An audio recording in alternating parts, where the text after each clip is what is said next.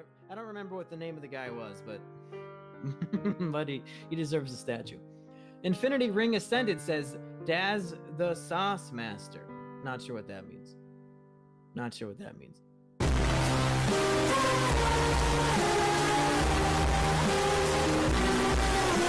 What we do here is go back.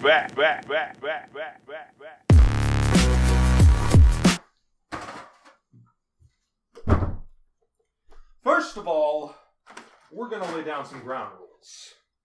I am Das the Sauce Master, not Das the Sauce Master, not Das the Fag Master, and not Sauce Boy. If you call me Sauce Boy, I'll beat your fucking ass. Well, now that we've got that out of the way, I'd like to welcome you all to Chris Mahanaquanica 2018.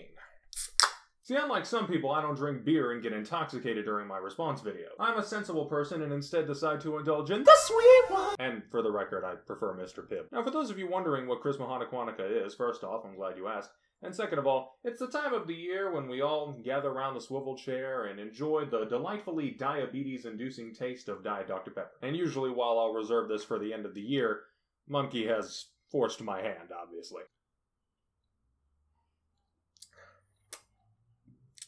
Alright, I guess we might as well get down to business now. First off, I just want to say how flattered I am by this thumbnail, okay? As someone who has been studying graphic design for years on end, I know how much time and effort it takes to go into this stuff. And I especially know how much time it must have taken to get that one fucking curl in my hair. So, no matter who edited this thumbnail, I just want to say, thank you. That's a little behind-the-scenes talk between YouTube content creators. Kids, you gotta, give credit where credit is due. Now, one of the major themes you're gonna see in this video is that Mumkey really took to heart the 9-second period in which I didn't even verbally consider this to be a content cop, seeing that he pretty much played the entire clip unedited twice in a row. Now, do keep in mind the video is not titled Content Cop despite my willingness to do so in the past. And above all, I never even put on a police cap. So because of this, we're just gonna skip past every part of the video where he calls my video a content cop and somehow spirals that into a drunken rant about him not knowing how to set up his camera. Like, you're telling me you haven't gotten the hang of this yet. You make face cam videos at your desk all the time. Das the Sauce Master.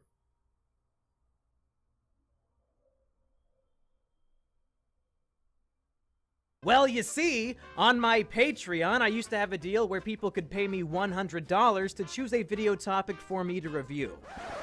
That's right. This guy made a video shitting all over me, and then he paid me $100 to review it. Now, I'm not gonna blame Mumkey for this one very much because I only slightly alluded to this in my video. I didn't really try to make it all that clear. I did not pay for that video. And you want to know why? Because I had a sneaking suspicion that things would end up the way that they did. So you may be wondering who paid for the video if not me. Well, I only have one rich white friend, so that might narrow it down. Nick is actually the culprit here in that he got this as a late Christmas gift for himself. Oh yeah, did I mention he gave him the money at the start of the year and he's just now getting to it 6 months later? A detail Mumkey just so happened to leave out in his timeline of the events. This guy made a video shitting all over me. And then he paid me $100 to review it. And if you don't know, now you know, nigga. Oh my god, did we just catch Mumkey not doing basic research? So yeah, Nick just wanted to see the biggest shit show in the universe, and then I made my review so that Mumkey would finally make the video that he paid him to do. And that's pretty much what Nick got, the greatest shit show in the universe. Do I think it was worth the $100? Fuck no. Do I think he wasted his money? Maybe? We've actually made a bigger splash here than you may think. In my video, I criticized Mumkey for monetary videos and boring Elliot Rodger content, and in the time it's taken him to make this response, he has since canceled the Elliot Rodger series and completely removed the $100 feature on his Patreon. But paying to fix a YouTube channel you don't own is inefficient at best, especially when they get rid of the button to do it with. But no, I understand. Trust me, I really do. I wouldn't even let people pay me $1 million to choose what I make a video on. I enjoy the freedom. It never feels like someone truly owns their channel when they have an option for someone else to just buy what their next video is going to be. The way I see it is you can either make a video that you wanted to make and has your opinions in it, or you can just watch Nick fucking pour tea for an hour and a half. Oh, so far so good.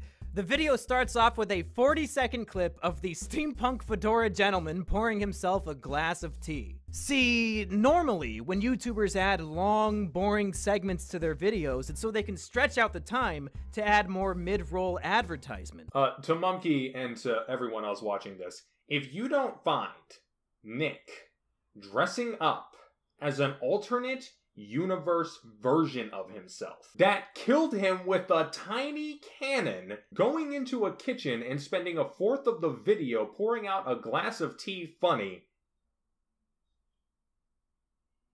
get out of my sight. Sure, some might argue that if I actually cared about getting major views, I would have made videos about Logan Paul versus KSI, or I would have reviewed the latest seasonal anime, or I would have made daily videos shitting on Trump. But you're right, you've got a good point. I definitely produced and uploaded Mumkashi Chronicles Episode 4 because I thought it would be an easy viral hit. Okay, now here I will admit defeat. Mumkey, you do not make content for views. You make it because it's something that you want to do. Which is even something that I mentioned right before I made that point in that video. So congratulations, you got me. In the span of one video in less than a minute, I completely contradicted myself. I admit to this video not being competent enough for you. But unfortunately, that's a point I'm going to have to deduct in just a moment. My channel uploads weekly, and that the content I post is generally whatever random idea I had that week. I mean, that shit is even in the channel banner right there. New videos weekly. Mumkey, you think I haven't picked up that you upload weekly? That has nothing to do with the point. I said that you do not have rhyme or reason in your videos. Rhyme in that you don't have any set basics to fall back on in the field of video topics. Some examples being drama and memes and YouTube news. And reason in that you don't seem to make videos that needed to be made, they just happened to be the idea that you had that week. Something you admit to in this video. I personally think that weekly uploads are a cheap tactic to make bad videos meaningful, which is why I don't do it anymore myself. But I think the people that do take that path and still make great quality videos are awesome. You're just not one of them. And apparently you were under the impression that all of my Elliot Rodger videos are nothing more than a joke. I think having some videos every single year where you talk about a guy that murdered a bunch of people and everything he did prior to that needs to be taken with a grain of salt, at the very least. And no, I don't think all your Elliot Rodger videos are jokes, but you think that the wacky lottery hijinks video was meant to be serious? You're telling me him going to that block party and getting kicked out wasn't supposed to be funny? I thought it was funny. Why am I even defending this? The phrase "the joke got old quick" is a figure of speech. The Mumkey's anime review series ended on March 27th, 2017. The Mumkey's mailbag series began on June 29th, 2016. Why yes, your mailbag series that you started in 2016. On your alternate channel. You see, this is a really funny joke because he's acting like he didn't restart the series on his main account 5 months after he ended the anime review series. Just like I said. And you see, this joke is really funny when you look at the playlist, and that starts with the first episode that he uploaded on his main channel too. But no, I'll point out the other playlist that he has of the original 7 episodes too. I'm not a monster. I mean, it's not like all he had to do was combine the 2 playlists together.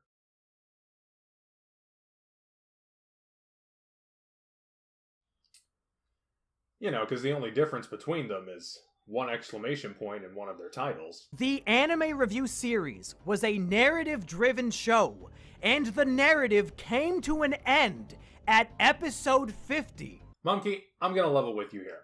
I like your content. It leaves itself open for plenty of criticism, but I think it's alright. But you're telling me that your inability to talk about anime outside of the 50-episode long series, and instead greenlight a fucking unboxing series that was on your second channel where it belonged is okay. Maybe it is okay. But you know what isn't? Your continued skipping past anything I would ever say that would contradict you. Mumkey's friends, Rusty Cage and Asperger, are ugly, meth addict, shitty side characters from Always Sunny in Philadelphia looking motherfuckers. I did say at the beginning of this video that I want some top-tier roasting if this is truly a content cop, but I meant top tier roasting against me. Yeah, Mumkey, that's a great point, except for the part where I did that already. Mumkey's Anime Reviews is a Japanese anime originally created by some Freddy Freaker-looking faggot in Wisconsin or some shit. You just gonna pretend like I didn't say you look like Freddy Freaker? Is it because I'm right? Did we just catch Mumkey Jones not doing basic research again? Where are all the jokes saying that I don't need a monkey mask because I was born with one for a head? Have you read your own comment section recently? Or ever, for that matter?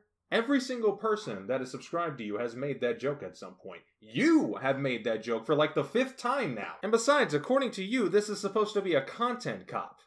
What does physical appearance have to do with anything? We're talking about content. It's in the title. Why are roasts a part of your arbitrary 3-bulletin system for content policing again? If someone's looks affected their content, Rusty Cage and Asperger would still have lost that race. Bruh, look at this dude. Wait till you see the... No. His claim is that I haven't had a survival guide episode that didn't include Elliot Rodger in 4 months. But here's the problem. The video he is referring to is the Retribution Survival Guide, which does include Elliot Rodger in the thumbnail, but the contents of the video doesn't include Elliot Rodger whatsoever. It isn't about him, he isn't mentioned once, I just included him in the thumbnail because he's the face of Retribution. Okay, you know what? You got me. That Declassified Guide episode does not have Elliot Rodger in it. But it's also not a declassified guide, you fucking idiot. So is that just like, we're both wrong? Does it just cancel out the entire argument? Is it a paradox? But when I compare something like that to the videos I'm making today, I see nothing but growth. I see that I've gotten much better at audio editing, delivery, video editing, comedy, and if he's not watching that video with nostalgia goggles, and he genuinely thinks that's better than all of the videos I've made this last year, then I think you, Sauce Boy, objectively have shit taste. There is such a thing as taking 1,000 steps on a staircase that moves downward. You can raise your production value all you want, but when I come to your channel to see your opinion on things and all I see is a blatant lack of them in place of skits and mailbag videos, all I'm gonna ask is, why would anyone want to stop the rolling ball in its tracks? It's the same problem I subsequently have with Quentin, YMS, and Ralph the Movie Maker. You find your niche and then kill it. And I'm sorry, but I don't think I'm ever going to be able to see where the need to do that comes from. For fear of becoming stale? Yeah, because that definitely hasn't happened. For fear of becoming repetitive? You made 50 episodes of this fucking show, Mumkey. That didn't seem to stop you. My point is that it takes a lot of talent to convert your audience after you kill your content and try to rebuild it again. And obviously, the talent you had wasn't enough to win me over. But as for me, I'm going to continue to pick up where you left off. And, you know, someday I hope we can maybe be friends. But for now, I'm going to have to leave you with a scar so you never forget the day that you crossed me and my friends. Ladies and gentlemen, I present to you all the rebirth of Everlast 77. It's time.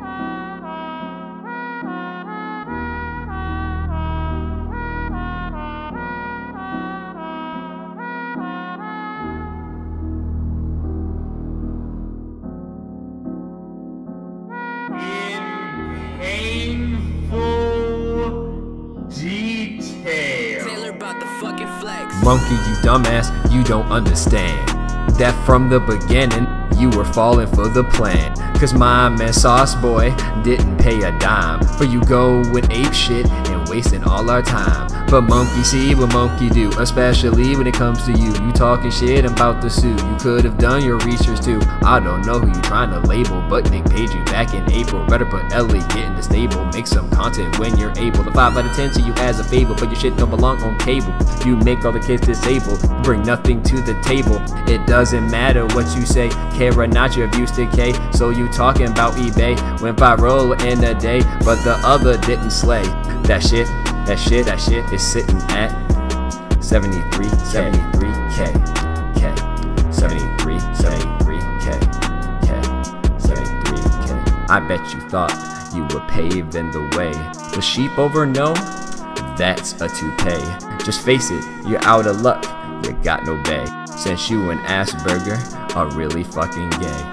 Took you almost half a year to look in the camera and chug a beer. You're looking for sauce, you're about to get lost, cause I'm gonna end your whole career. So let me ask, how did you know? I never watched that video. Gotta pick your fight, stay out of my sight. I'm done with you, I'm passing the mic. Yeah, for each other, fuck your mother, not another, didn't stutter, not a shudder. But I'm about to serve you up with some butter. Then I'll take your mask and I'll throw it in the gutter. Nah, maybe I'll throw it a funeral, even funner. Yeah, monkey, stay in your lane, cause you know your channel's lame. It's always just more of the same. You got yourself to blame for your rise and fall in fame.